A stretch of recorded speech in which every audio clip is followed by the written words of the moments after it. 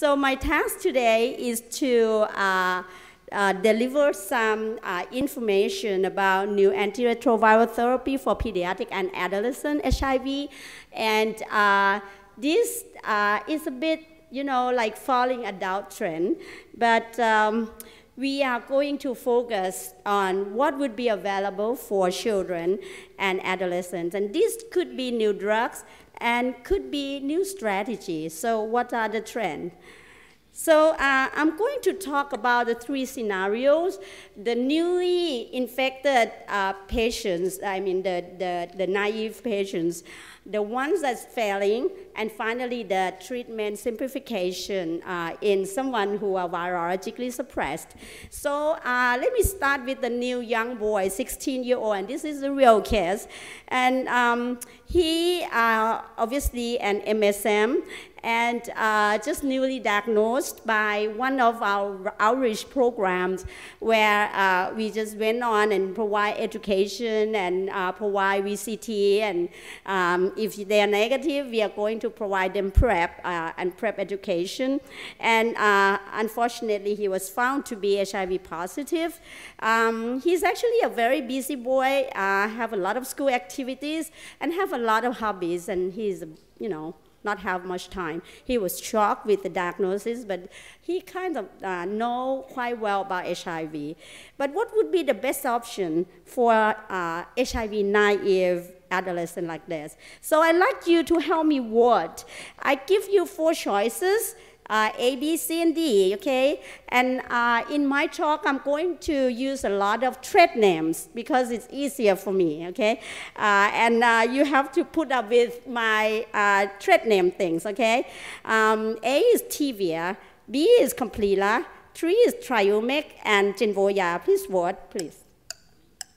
So let's see what you like.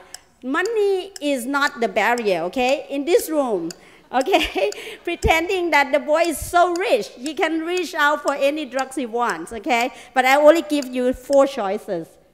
All right, so majority are choosing Tivia. I'm telling you, the money is not the problem, okay? He's well-to-do, okay? Okay, and quite a few choose Triumic, okay? Oops, sorry. Okay. So I don't have the right answer for you, but you have to decide by yourself. But I'm giving you the information that you have to decide, okay? The first information I want to give you is the number of doses, proportion of the doses that you need to take in order to achieve viral suppression. In general, it's about 80-something%. I cannot read the number here. It's too small, more than 80%. But for integrase inhibitor regimen, it's about 75%.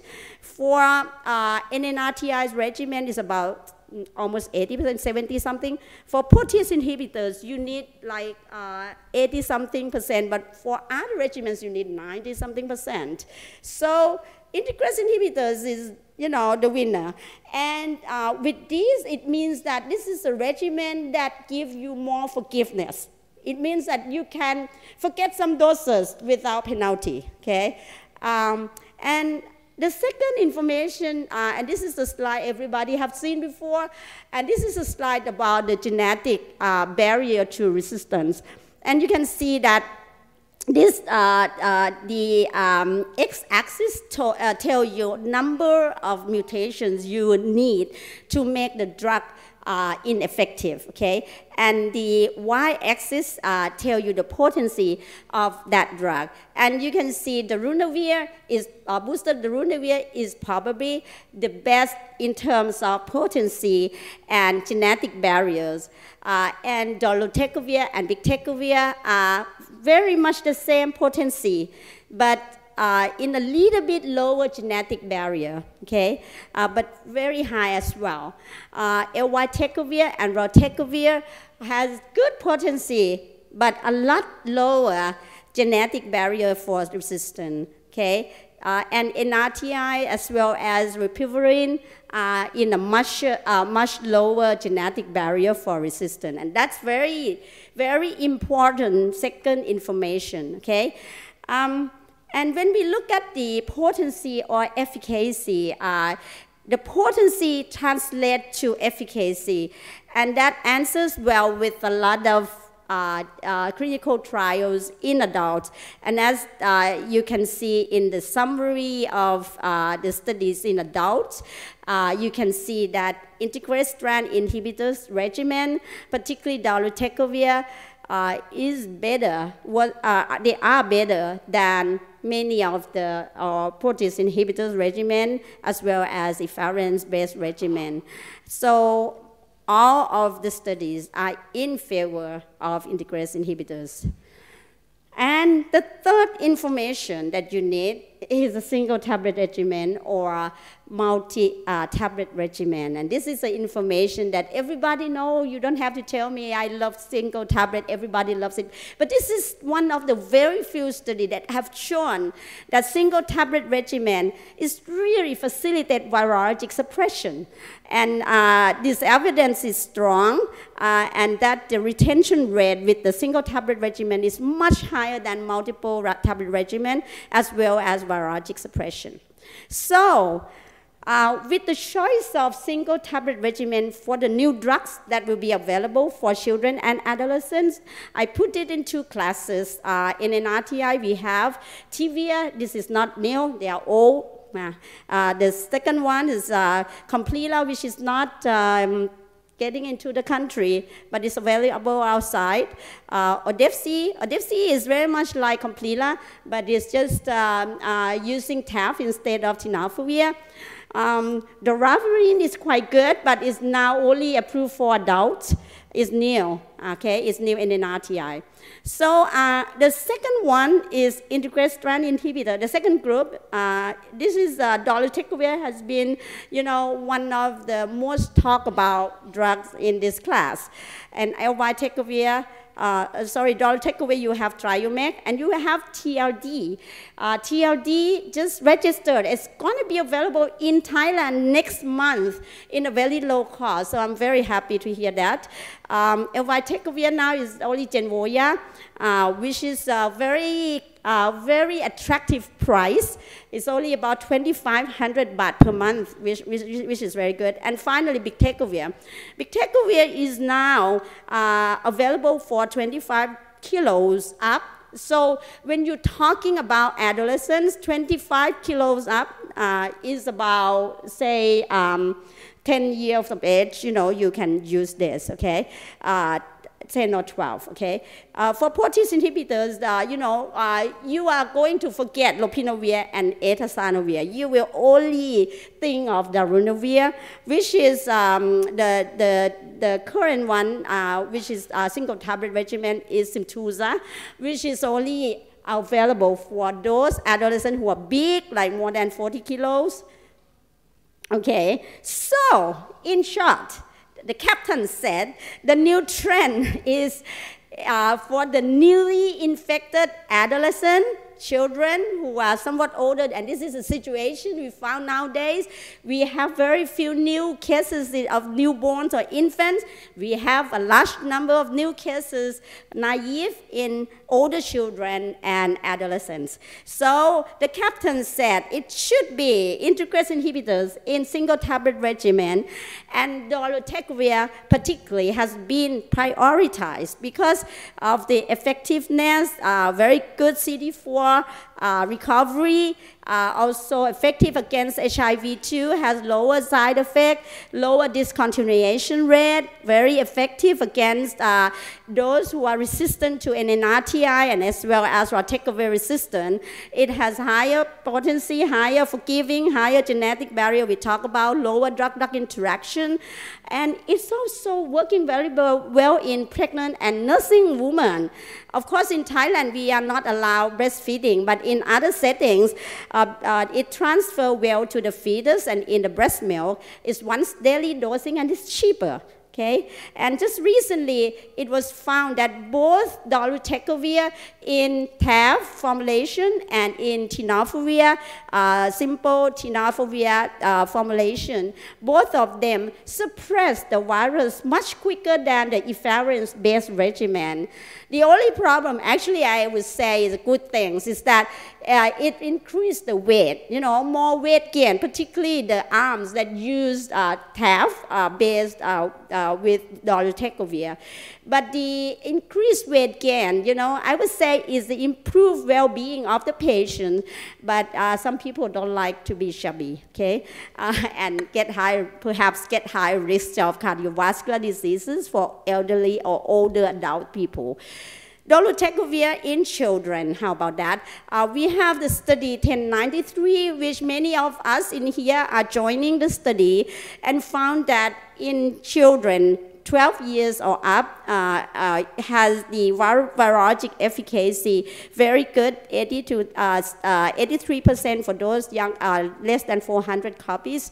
And for children 6 to 12 years of age, they also have the data that the efficacy is about 80%, 78%. So these are not that as great, but because children are more difficult than adults, but they have CD4 gain quite good. So in short, overall, I think it looks good. Children is more difficult anyway compared to adults. And the only problem is that when this is an adolescent who is childbearing age, you might need to tell them about the neurotube defect if they become pregnant while receiving dolutegravir, which we know that the risk increased from 1 in 1,000 to 3 in 1,000. It doesn't mean it's contraindicated. It only means that you need to let them know the risk, okay? But the risk is greater than, I mean, the benefit is greater than the risk. So you can go ahead and give the drug to childbearing age women anyway, or adolescent anyway. So the WHO prioritized dolutegravir, particularly the 5 milligram and 10 milligrams, very soon will be available in mid-year of this year, okay? They also prioritized darunavir, and in the near future, they were talking about doravirine, okay? So the one thing that's excited to me is dolutegravir 3TC and abacavir in pediatric formulation STR, okay? Which will be available within this year as well, but I don't know whether it's coming to Thailand soon. Now, dolutegravir also has been developed in dispersible tablet, which is very good. We use it already, and it's very nice. Children love it, parents love it, and they found a very good PK because the formulation, the dispersible formulation, has 60 to 80% greater bioavailability and has been very well tolerated compared to the simple tablet. Okay, a little caveat for the folks who are going to be using dolutegravir, which is us, in the very near future. You know, this will be the new trend. We have to be very familiar using dolutegravir in children and adolescents, but the dosing recommendation is totally screwed up. You know, the EMA, the European and the US recommend that from 15 to 40 kilos, you only use like 20, 25, 30 milligrams per day. But the WHO said, oh, you don't have to care about anything, just go ahead and use 50 milligrams. So what it means is that you can use anything. And whatever you use, you just pick the reference, okay? When you use 50 milligrams, you say, oh, I'm using according to the WHO. If you use 25, you just, oh, I'm choosing according to the to US FDA, whatever you want to use. Go ahead and use it, okay? So this boy, okay, was put on Triumeq, and he said the pill is so big. You know, Triumeq is very good. Abacavir, we love it because we are young people. We don't have cardiovascular disease. We love abacavir. So Triumeq is dolutegravir, abacavir 3TC. But the pill is so big. What can we do? How can we offer? What can we offer? Please vote. You want to switch him to Tivir or Complila or Genvoya or Biktarvy? What are you going to choose? You have money, okay? You're not poor. You're very rich, okay? But let me tell you, they are not that expensive at all. They are very competing in terms of price, okay? Okay, now we're starting to have some people move more toward Genvoya, Complila, and Biktarvy, okay? Okay, let's look at the size. Let's look at the size. Let's look at the size, okay? You have Triumeq, which is the biggest in the size, okay? Triumeq here, total of 1,700 milligrams in one pill, okay? It doesn't matter how much you try, it's still big because the matter is so big, you know, the material is a lot, okay? But the smallest one is here is Genvoya in this scale, and even smaller than Genvoya is Biktarvy, okay? So Biktarvy, the brown thing, is very attractive to me, okay? Next is Genvoya, which is the green thing, okay? When you look at Biktarvy, the Biktarvy, the ones that just fed us for lunch today, you must remember that. Okay, it has a very good virologic suppression efficacy compared to dolutegravir. It has very similar side effects in terms of lipid, BMD, and renal, except for triglyceride that seems to be induced higher triglyceride level. And this is a study in adults. They conclude that Biktarvy have similar viral efficacy comparing to Triumeq, but it has better GI tolerance. There's no need for HLA checkup because they don't have a bacteria in the pill. And it also can be used with the hepatitis B co-infection because it has TAF. So Biktarvy has been used in children, okay, in adolescent and children, 25 kilos and up. And the data up to 48 weeks found very good. The snapshot virologic suppression is great, CD4 is great, okay? Now let's go to the second small size, which is Genvoya. I like this one. Many of my patients have been using this, okay? Genvoya is elbitergovir, is not as good as bictegravir or dolutegravir in terms of genetic barriers. But I think for the naive people or someone who never failed, never have problem with resistance, the efficacy is quite great. And you can see that 92% viral suppression, that's the efficacy. And the renal as well as the bone are quite okay, okay? So what are the potential options for new case like this young man that I just read? There are another two options which is not available right now, but it will be the trend that will be available to use in the near future. The first other option is dolutegravir 3TC, the two-drug regimen. And the second one is darunavir cobicistat FTC TAF, which is Symposium. So I give you a quick thing about the two-drug regimen DTG 3TC, okay? This is a study in adults that found that whatever you initiate, either with a two-drug regimen or three-drug regimen, you get the very similar outcome, okay? But the three-drug regimen gives you more side effects. What about Symposium? Symposium, which is darunavir, as I show you in the first scale, that darunavir is high in terms of efficacy and genetic barrier. And of course, when it comes into one single pill, in adult study, they found that the observed and intention to treat snapshot for virologic efficacy is quite good. It's up to 96%. Okay, so, but these two drugs are not available for adolescents yet, okay, for adults, only for adults. Okay, so the trend is there, but we have to think about what's the serious side effect right now, which people are pointing at, because neuropsychiatric problem is a very, very highly interested nowadays. If you want to apply for grants, do for this, you know.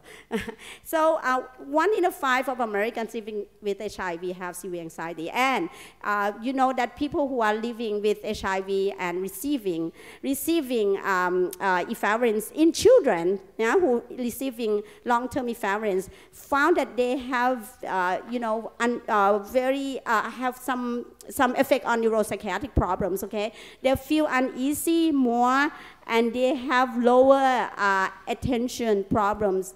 They have lower attention in school. So people don't want to use efavirenz because of this. But what about dolutegravir? Would that affect the neuropsychiatric anything at all?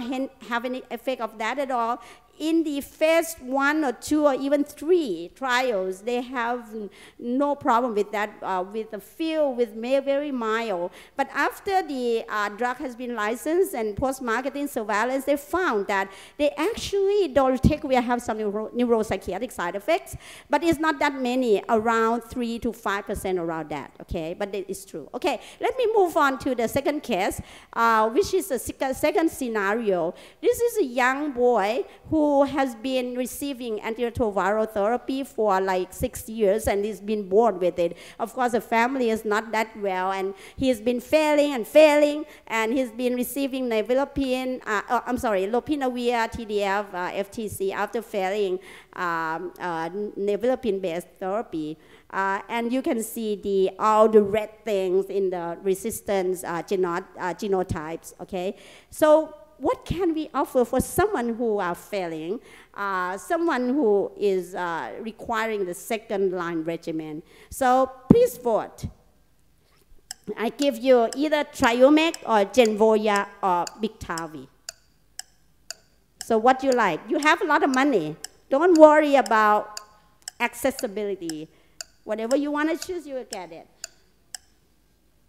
Okay, we have. Okay, most of us want to use Triumeq and Biktarvy. Okay, actually the second-line regimen should be the least difficult to take, because people who need second-line mean that they have difficulties with the first line, they have difficulties with taking the meds. So you need to facilitate them in, you know, helping them in taking the meds. The thing which the least pill, the smallest pill, the once daily, or even, you know, in the future, 1 injection per month would be the best, okay? So the integrase-based inhibitors-based regimen is probably the most attractive. So this is the study in adult that showed that dolutegravir versus lopinavir, dolutegravir is better in terms of second-line regimen, someone who failed the first line, okay, and has a lot lower side effects, adverse events. So that's why the WHO recommendation go for dolutegravir regimen for the second line, you know, in adolescents and in children, except for the ones that start with dolutegravir and they fail, then you have to go for PI as the second line regimen. Okay, I move quickly on the third scenario. This is a 12-year-old girl who has been a good girl. She never failed, okay? But she's starting to complain, I don't want to take the drugs. But her virologic suppression is still there. So she now has been receiving GPO via Z250, and this is the real life. She has very good CD4 count, have viral load undetectable. She obviously said that, I don't want to take twice daily regimen. I think I deserve something better. So what's your choice? Vote, please. So you want to use TLD, which is coming to Sapa-Socha, you know, universal coverage very soon, or you want to use Genvoya or Biktarvy or Juluca. You like Juluca? I like Juluca. So you can see what's inside here, okay? I think it sounds like, you know, the Bipo, you know, the jelly. Okay, lots of people go for TLD. Be careful, you have TDF and not TAF, okay? And many of you love Juluca just like me, huh? Okay, so sometimes you need switching. Someone who was so good, you know, viral suppressed, And you want to change them, switch them to something else because of the three reasons. One is for toxicity, you want to avoid it, or you already have toxicity, you have to shift. Or second is for, easier life, simplification. And third is for the cost and sustain availability. And the choice needs to be considered of previous resistant pattern that the patient have before they come to this point, okay? So the dolutegravir-based regimen, you have three choices to choose. Is either triumeq, which is TAF, TLD, or DTG 3TC, which is, I don't have the trade name now, or ripivirine plus NNRTI, this is not single tablet, or Juluca, nah? Or Genvoya or Biktarvy, or even just simply change TDF to TAF is already very good. There's a study in UK and Ireland in real life looking at dolutegravir in children and adolescents. Majority are the ones who are virologically suppressed and switched to dolutegravir, and they found very good virologic suppression, around 84%, and this is real world, so it's not as good as in under the clinical trials, but I think 80-something% is good enough, and they have very good CD4 count gain. What about the next one? When you look at dolutegravir, you would think a little bit about another thing which is also very good, which is Biktarvy. Biktarvy has very good, the PK levels compared to, in children compared to adults. So the single tablet regimen for someone in adolescents who are virologic suppressed can go for it. We don't have the data of Biktarvy right now in naive, but for someone who are virologic suppressed, it's good. And Genvoya is not bad at all. In tablet formulation, adult tablet formulation, we found very good PK, the PK parameters, much higher than adults. And all of those who are virologic suppressed who switch to Genvoya, which is the pill size is only a little bit bigger than Biktarvy, is quite attractive, and all of them has good viral suppression and tolerate very well. Okay. And we're proud to present this, Dr. Vanat Priya, under the Treat Asia sponsorship. We implemented another program. We switched efavirenz to ripivirine for someone who are virologically suppressed, adolescent, 25 kilos and up, 12 years of age and up. And we found that all the virologic suppression is quite good throughout 48 weeks of follow-up. And one good thing is you can see the blue bar here, the proportion of the blue bar here increase over the time. The blue bar are the score that show the better score of executive and cognitive function after switching. So after switching from efavirenz to ripivirine, these adolescents do better in terms of neurocognitive, okay? And what about Juluca? Juluca is quite good. It has good virologic success, particularly someone who needs to simplify the regimen. It has high treatment satisfaction with they can maintain the viral load throughout the week 100, which is very good. So I think Juluca, dolutegravir, ripivirine is very good if the price come down. And what about two drugs, dolutegravir 3TC? Either dolutegravir ripivirine or dolutegravir 3TC. We don't have the data of two drugs in adolescent, but it's coming soon. The data in adults is quite good, okay? What about exciting new drugs, okay? We proud to present the long-acting ones that people talk about it this morning, and the results is quite good. We are going to start doing the study in adolescents very soon. And what do we have for infants? Nothing much except for dolutegravir. So there'll be no space left for, oops. Oh, sorry. I don't know. I keep talking. Okay. Okay, I don't know where we are. Okay, but I have passed. I'm sorry. Okay, this is the slide that I show the choices, okay? And this is the real life of dolutegravir in UK, okay? With 84% viral suppression. And this is the bictegravir PK data. So I go quickly, okay? And this is the Genvoya PK data, okay? And this is the ripivirine data. And this is the, after switching from efavirenz to ripivirine, but you keep 2 NRTIs, okay? You improve the executive and cognitive function. You can see the increase of the blue bars, okay? And this is the dolutegravir, ripivirine, Juluca, which has very good virologic suppressed.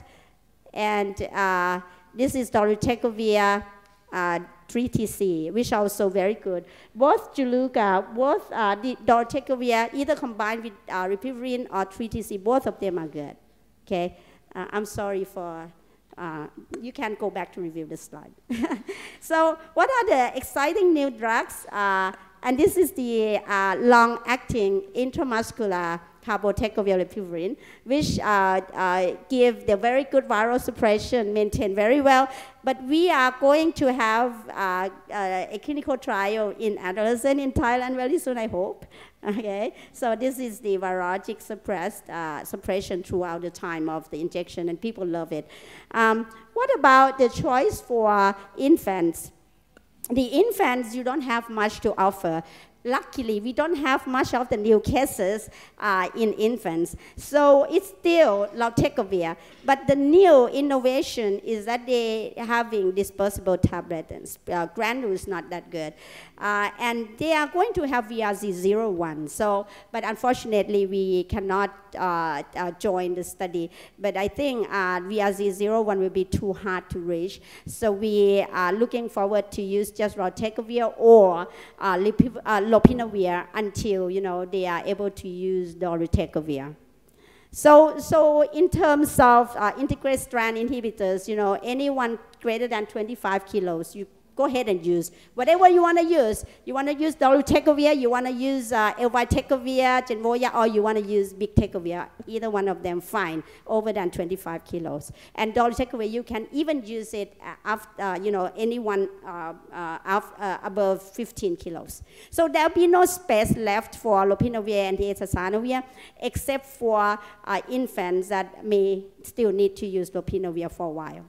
What about the new strategy? The new strategy, this is very exciting for me, and I just talked to Annette that perhaps we should do something, the study like this, alternative day, 1 day off, 1 day on, and this is TVR in adults, and they found very much good efficacy, similar virologic failure, so very low, okay, so low virologic failure. So this is one of the strategy, which is very much the same as another study called the BITEC, and this one by the Penta group, and this one is the weekend of 5 days on, 2 days off, and found very good efficacy. The patients continue to have good viral suppression, but I don't know how many people have been using it, because although the study come out and published, but not a lot of people in the clinic have been using this strategy. But I think we should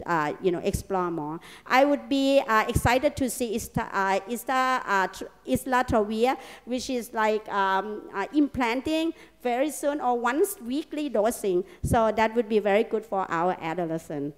So thank you for your attention.